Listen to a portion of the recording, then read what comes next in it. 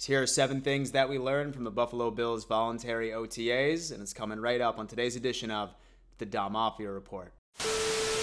Yo ho ho, Bills Mafia. Welcome to yet another edition of the Dom Mafia Report. As always, your host, Dan Mitchell. Say that you're new here. I'm an avid member of the Bills Mafia, and I regularly put out videos about the Buffalo Bills and the NFL in general. If that's your cup of tea, I highly recommend subscribing to this channel, and as always, smashing the ever-living out of that like button. That's right, guys. We finally ended up seeing our first footage from the Buffalo Bills voluntary OTAs. And so among several interviews with Sean McDermott, Von Miller, Josh Allen, we ended up getting a lot of things cleared up as far as who showed up, what some of the new guys are looking like chemistry-wise, and I'm really excited to dive in to all of these things. Without further ado, let me stop wasting your time.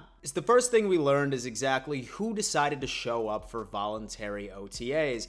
Now, let me tell you what, there's a key word in voluntary OTAs, and that just so happens to be voluntary. I would say that so many media moguls freak out when somebody doesn't show up. They start questioning their dedication to the team, off-season workouts. But at the end of the day, guys, don't read too much into this. However, I know that everybody does want to get a good understanding of who shows up and who does not. And then this is the list of who was not present whatsoever. Stefon Diggs, surprise, surprise. Matt Milano, Greg Manx, and then Latavius Murray. Some of the players that were there but just were not participating was Von Miller, obviously, due to his still recovery of the ACL. Jordan Poyer, Damar Hamlin, Mitch Morse, and then also Jordan Phillips. Now, like I said, say for example that this was a mandatory sort of workout with the team, then yeah, most definitely I would be a bit concerned, but I would not even give this a second thought, which makes us a great transition into the second thing that we learned today is that the media is absolutely crazy about Stefon Diggs. As you remember, Stefon Diggs was listed on this list of no-shows for OTAs. So many news outlets are starting to fire up rumors, oh, he wants out of Buffalo, he's not happy. And they're going to be showing that clip of him and Josh Allen on the sideline from the playoff game last year. But ladies and gentlemen, Stefon Diggs very rarely shows up to OTAs. Last year, I think he showed up for a day or two during the first week. But for the most part, that was the sole exclusive time.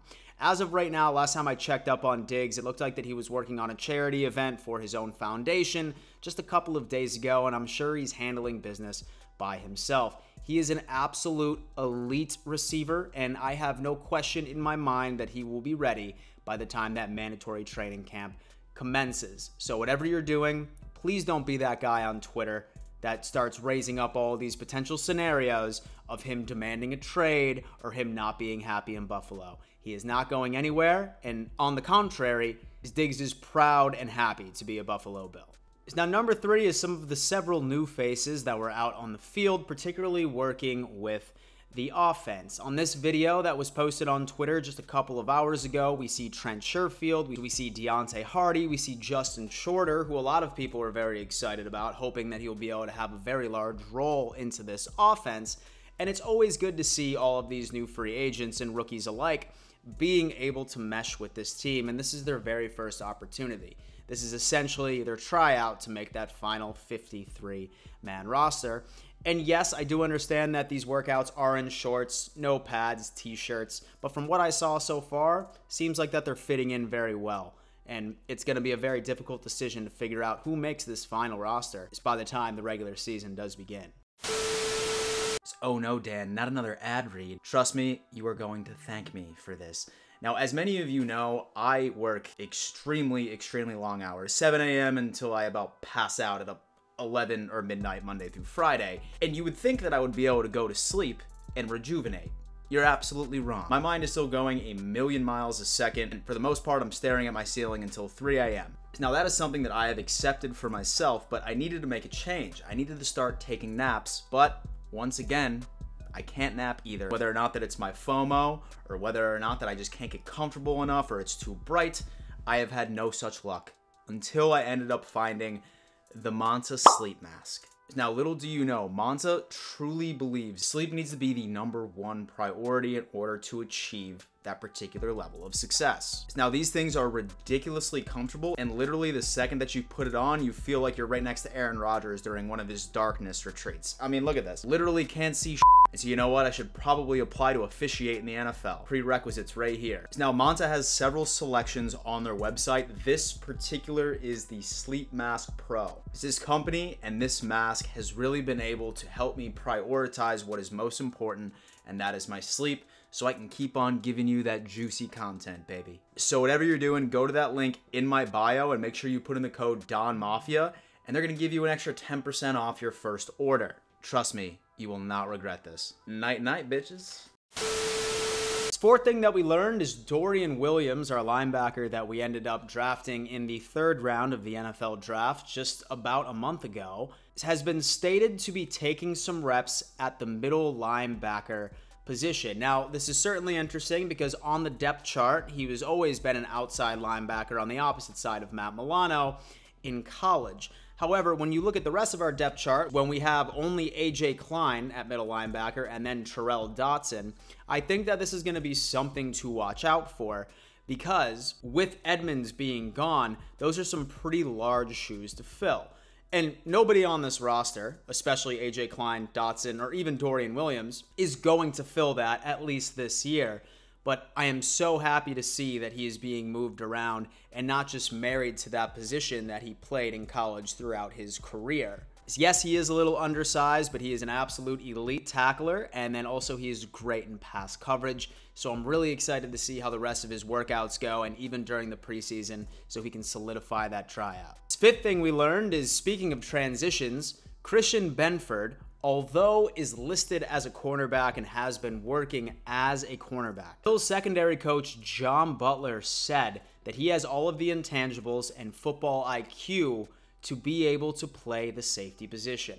Now, this is very interesting because this has been a very hot topic amongst Bills fans throughout the past year since Benford has been on this team of, hey, why don't we just switch Benford over to the safety position? He's got the size, he's got the smarts, and we think he would make a great safety for this team, especially in a department where we're lacking some pretty significant depth. I do understand that we ended up picking up Taylor Rapp, who I think was a great pickup, but outside of that, it's pretty slim, especially since McDermott today said that he's not comfortable enough to answer when Damar Hamlin would be able to A, play, and then B, even be able to participate in practice. Now, with Christian Benford moving over to safety, this wouldn't have been the first time that this has ever happened. Just a couple of years ago, Aaron Williams, who played for the Buffalo Bills for a considerable amount of time, he started off as a cornerback and then switched into safety after just a couple of years and did wonderfully. So hopefully we'll be able to see that exact same transition from our guy, Christian Benford. Is that Sean McDermott took the stage today and said that he has never seen Josh Allen look more focused in his life. Now, several of you are probably just saying, Dan, that's just pure coach speak. Okay, this is the boilerplate responses that just about every single head coach in the NFL is going to give the media. And I was a part of that mindset as well until I started seeing some of the highlights from practice today on Twitter just a couple of minutes ago. This guy looks poised, his accuracy is there, he is making more and more chemistry with these new additions, and hands down, the sexiest thing I have seen all day was these highlights of Josh Allen and Dalton Kincaid developing that massive chemistry that is so important going on into this season. I really need Dalton Kincaid to be a day one contributor from the beginning, and I hope that Sean McDermott has stepped away from hating rookies and not making this guy go through all the trials and tribulations until week 7 and week 8 and put that man out there, because he is our best opportunity, hands down, that we have coming out of the slot. And last but not least, seventh thing that we learned today was, although that Von Miller was not participating in practice, he was there. Something that I think a lot of Bills fans should appreciate. That's just pure leadership. That's being out there, sort of serving as a coach, observing, showing the team that he wants to be there. But the biggest piece of news that came from the Von Miller camp is that he is telling everybody that he is starting to slowly but surely run and gain that strength in his knee.